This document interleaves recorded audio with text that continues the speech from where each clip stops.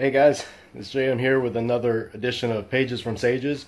And the first two sessions that we've done, two episodes, were drawing from fiction books. This one is coming from the opposite ends of the spectrum. This is coming from a grammatical textbook written over 100 years ago. This is from Figures of Speech Used in the Bible by E.W. Bullinger. Bullinger was a theologian. He died in 1913. He wrote, basically this book is a breakdown of every figure of speech used in the Bible according to its Latin or Greek grammatical structure. So if you have trouble sleeping, insomniacs, you got Ambien, or you can read this. Why am I doing this for Pages from Sages? Why would I pick this book? Well, whenever I teach on the Bible, if you've taken Bible for the Rest of Us, which is available free through Disciple Dojo, click on our video page and you can take, well actually it's coming out soon, but by the time you see this it may be out. You can do the course Bible for the Rest of Us, and we offer that free. The beginning of the course, I use the quote that I'm about to read you because I think it's one of the best quotes ever written about the nature of the Bible and Bible study and why we do it. And Bullinger, this is in the preface, at the very beginning of this book, before he gets into all the really technical, boring stuff for non-grammarians. He says, he's talking about, basically the introduction to the book, why he did it, and how we should study Scripture. And he says, the Word of God may in one respect be compared to the earth. All things necessary to life and sustenance may be obtained by scratching the surface of the earth. But there are treasures of beauty and wealth to be obtained by digging deeper into it.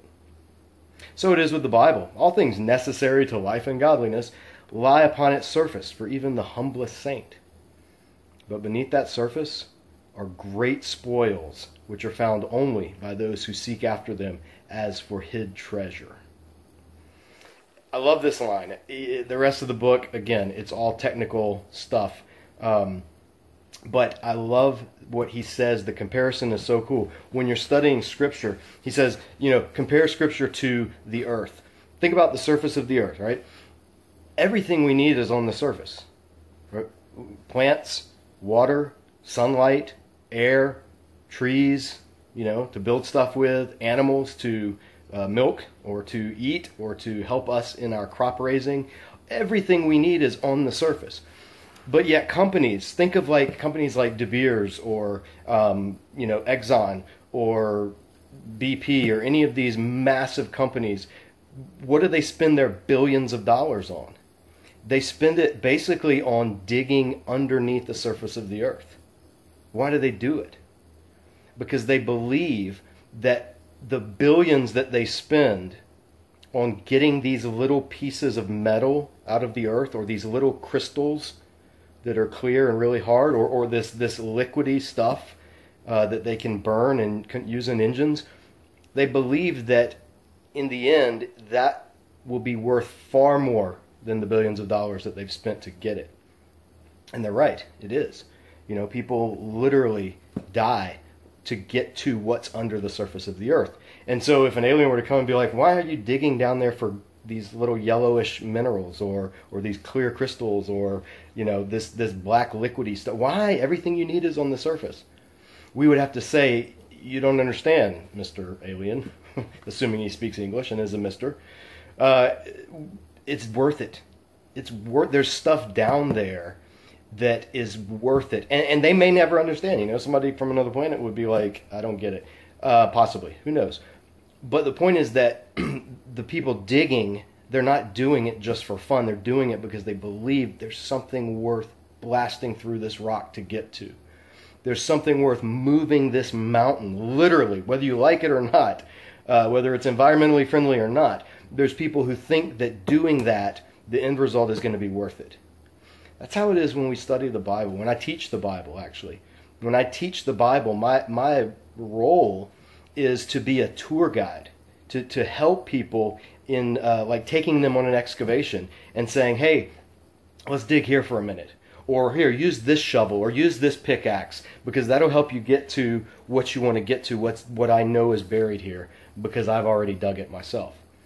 And that's what any good teacher should be doing, especially a teaching of Scripture, is showing people how to dig. Not digging it up and just, regurgitating it to them. There's a temptation for people to go, well, I go to church and the pastor just teaches me and that's where I get my learning from. And, like Bullinger said, everything necessary for even the humblest saint is available on the surface. You go to an NFL game, you see the guy with the rainbow head holding up John 3:16, and you go home and you get, or you're in a hotel somewhere, you pull out a Gideon's Bible, you read John 3:16, you realize that God actually loves you and he actually stepped into your reality and paid a penalty and to set the universe right that we had accrued on ourselves as humans. And all of this stuff that the gospel is, it's just so much more than just dying and going to heaven. But that's another talk for another time. But when you could just read John 3:16 and realize that, give your life to the Lord, you'd be as holy that moment as you'll ever be, no matter how much you study Scripture. But the more you dig, the more you do study Scripture, you're going to find that there's treasure down there, in there. You're going to find things that you never even thought you'd find. You're gonna. I've seen it. As a Bible teacher, I see it all the time. For over a decade now, people's being challenged, being transformed, being comforted, being rebuked. Scripture, just unlike any other collection of writings that I know of, the Hebrew Bible and the Greek New Testament has a way of changing us if we read it. And if we really study it. And I don't mean devotional read it. I don't mean precious moments verse of the day.